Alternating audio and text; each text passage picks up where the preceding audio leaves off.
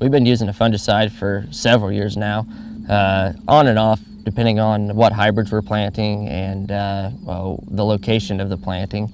We feel that we get a probably 10 to 20 bushel yield advantage. By using Xyway, we can get ahead of the disease pressure, and we know that it's always helping us out and doing its job. Probably the biggest thing is that once you do see it, it's probably too late, because the disease is already there. That's why the Xyway, you can you know that it's attacking it, and you know that it's helping the plant out way ahead before you could even see what's going on, before you can see the disease. The biggest thing that has probably changed in our practices with using Xyway is that we don't have to worry about another pass or spending a little bit extra money on this or that, and it just gives you that comfort and insurance that you know that it's there and it's gonna keep working for you. We found out that with using Ethos and Xyway,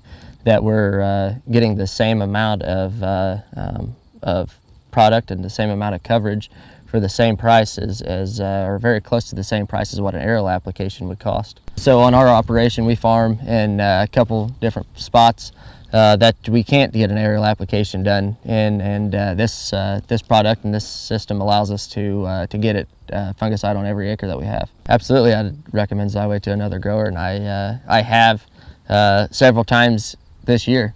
Now this is the latest and greatest product that I've seen. This is like a whole different ball game. I mean, it changes everything, really.